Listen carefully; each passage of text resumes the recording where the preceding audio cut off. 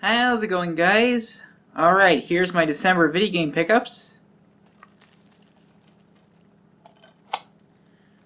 Okay, this first game is from a new company called Red Art Games. They're similar to like limited run games and strictly limited games and special reserve. They're doing limited physical releases of games on PS4 and PS Vita at the moment. They might be doing Switch later, I'm not sure yet. Okay, this is the first one I picked up from them. It's called Ice Cream Surfer, and it actually came with its own lollipop. Yeah. Anyway, this is a shoot 'em up that was originally released on the Wii, and it's been enhanced and improved.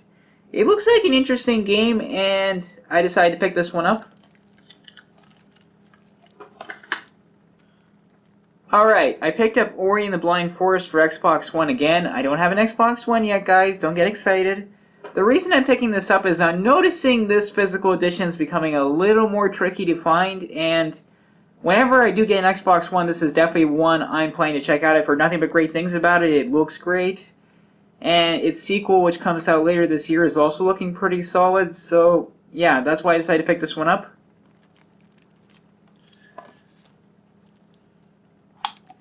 I picked up Monster Boy and the Cursed Kingdom. This is one I've been keeping my eye on. It looks fantastic, and I've been really looking forward to finally trying this one.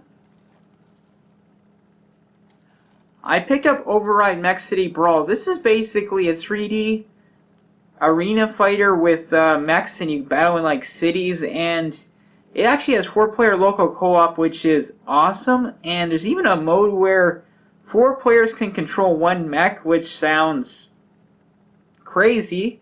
I thought this edition came with all the DLC, but apparently it's a season pass that comes in here that will include all the DLC later, but oh well, at least it includes the season pass for the DLC. Anyway, this game looks fun. I've really been looking forward to trying this one, and I can't wait.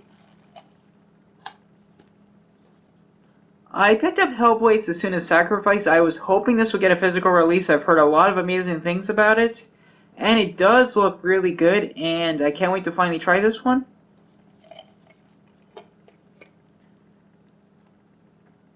Okay, on Boxing Day, I scored quite a few goodies, including Doom VFR,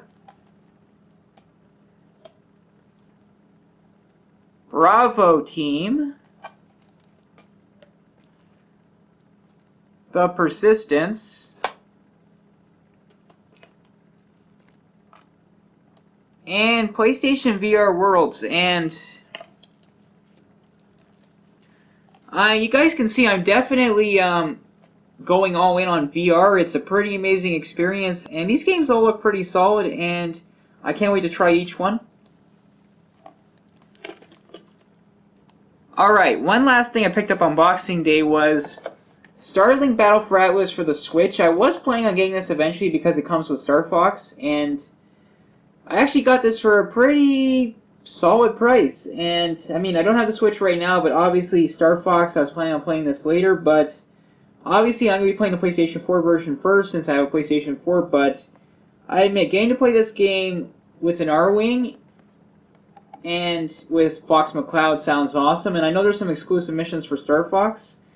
And yeah, once I get the Switch, I'm definitely looking forward to trying this one.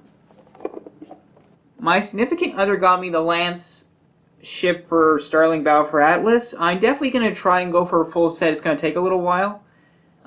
Looks pretty awesome, and I haven't had a chance to try Starlink yet, but definitely looking forward to taking it for a spin soon, especially with this ship, which looks pretty solid. I picked up Fast Striker for PlayStation 4 and PlayStation Vita. I do have this on Dreamcast. It's a really solid shoot 'em up, and I really like it. And all around, it's really fun. And when I found out it was coming to PlayStation 4 and Vita, I had to have it. And I believe there's still copies available on PlayAsia, and I will put my affiliate link down in the description, and I would recommend you guys check this one out. They really did a fantastic job with the artwork. It looks fantastic. Okay, last but not least, I finally picked up Matterfall. The reason I didn't get this right away is I was waiting for this North American physical edition that was supposed to happen, but it finally got cancelled. So I picked up this edition from Australia that actually has English text on the back. I think you guys can see that. Anyway, it looks like a pretty solid action platformer that has a lot of interesting mechanics, and I'm definitely looking forward to trying this one. Alright guys, this is my December video game haul. I will talk to you guys later. See ya.